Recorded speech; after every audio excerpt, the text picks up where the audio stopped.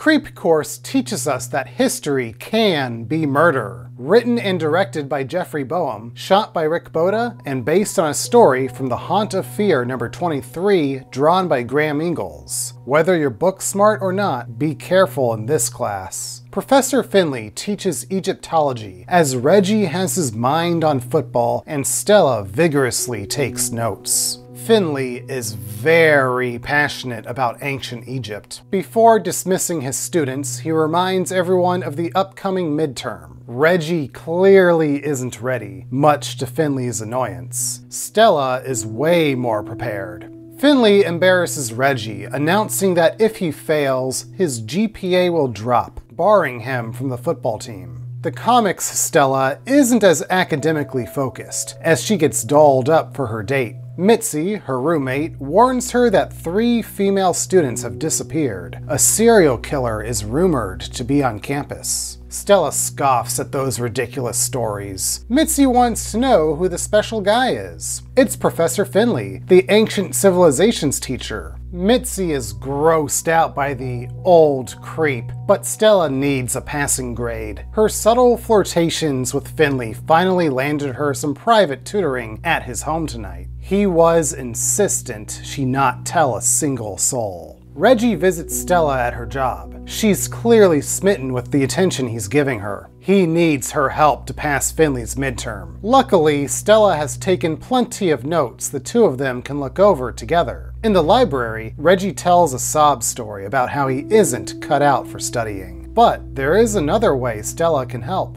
Now, Finley keeps a collection of old Egyptian stuff at his house. You could make an appointment to go over there, have a look at this junk, for extra credit or something. He'd go for it in a second.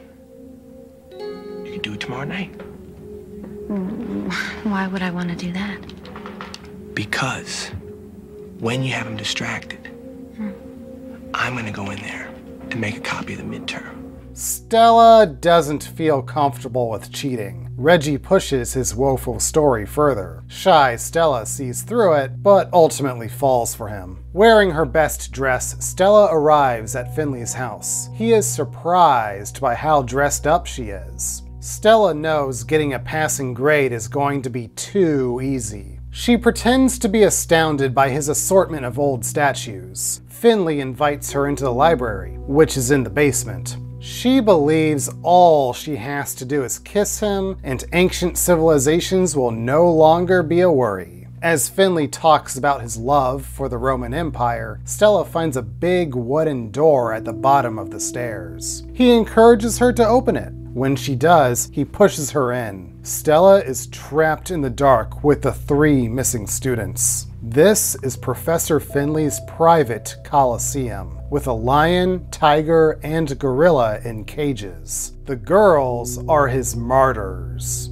The show's Finley doesn't need any flattery. His home is open to all his students for additional studying. His basement can rival a museum. Stella finds the hidden door to a real Egyptian burial chamber.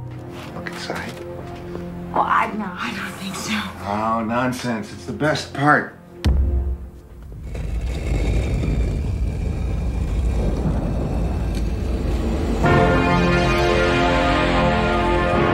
While we know Stella should be hightailing it out of there, upstairs, Reggie sneaks into the house. Questioning why there are torches already lit, Stella realizes something is wrong and tries to run. Reggie to the rescue.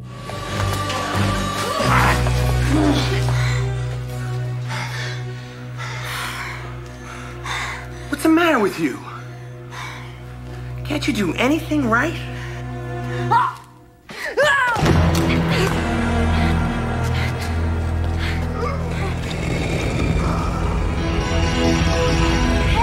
This isn't good. Reggie and Finley are in cahoots. The football star is ready to leave, but not before the trumpet sounds. A scared, stiff Stella now has an ancient mummy after her. With the mummy's hand around her neck, Stella speaks to the decayed king, posing as an Egyptian princess. The professor shares his family's history of grave robbing over a drink with Reggie. That mummy downstairs has been with the Finleys for generations, occasionally requiring a virgin sacrifice. A trumpet fanfare plays, the lights turn on. Finley announces himself as Emperor Nero. The animal cages open. The lion, tiger, and gorilla circle their prey. Finley snacks on grapes as he watches the girls be torn apart limb by limb. A messy end for Stella and the girls. Reggie got Finley his sacrifice. In return, he wants a copy of the midterm. A passing grade isn't enough. Between stolen relics and maiden sacrifices, Reggie's got dirt on Finley. The professor isn't worried, as he gives our football star a private lecture on Egyptian organ removal. They would mix a potion, call it a drink, which they would pour down the corpse's throat. After a short time, the organs would dissolve into a thick sludge which would ooze from the body through the mouth and the ass.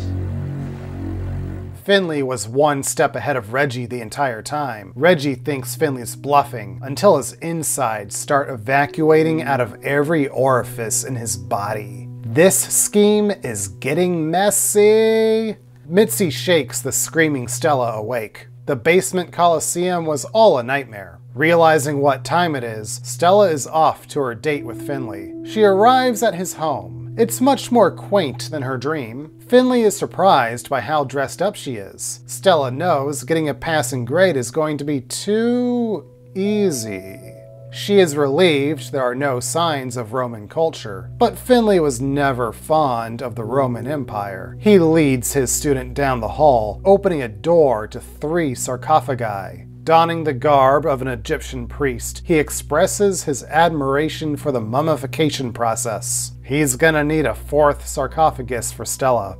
Finley fits Reggie's body into a sarcophagus. Taking a breather, the secret door to the mummy's room opens behind him. Finley investigates. The ancient king just stands there. The professor demands to know what's happening when Stella comes out with a royal makeover. I write down every word you say, so I figured it out. The legend of Ramseth and Nephra. The mummy who wouldn't die, all that shit, I remembered it all. So I played along with this sack of rags, and boy, was he happy to see me. Good thing she paid attention in class. You know, there was something else you said in class. About how jealous Ramseth was. Let's see if you were right. No, don't, Stella. Oh, Professor Finley, one little kissy-wissy for your favorite No, Stella. Your favorite student. No. He's learning a lesson he'll never forget for the rest of his life, which is not long. Later, the police question Stella about her class project. At least she got an A+. Creep Course, the episode, changes up the lesson plan set by the comic. The original presents a psychotic teacher holding female students captive for his Roman games. Only for us to find out it's all a dream. But wait, Stella's doomed anyway? It's a hokey twist. I think the animalistic end for the girls, followed by a new student being lured into Finley's trap, would have been a darker, more satisfying conclusion. The smarter Stella is a welcome change in the adaptation. Her meekness sets her up as the damsel in distress, but she outsmarted a conniving teacher and a mummy older than all of us. Reggie, this iteration's struggling student, resorts to more nefarious means to secure his passing grade, at a great cost. Even when playing a jerk, it's hard not to care for Anthony Michael Hall. There's a moment where we think Reggie's plan has gone horribly wrong, and he may have a heart of gold under his exterior. But no, Jeffrey Jones as Professor Finley is creepy. I'll leave it at that. None of the 3 leads make it out unscathed, and I love that. Despite her victory, Stella's mind is gone. We got a classic monster, a game-changing twist, and a happy ending with mental scars. Creep Course definitely passes the class.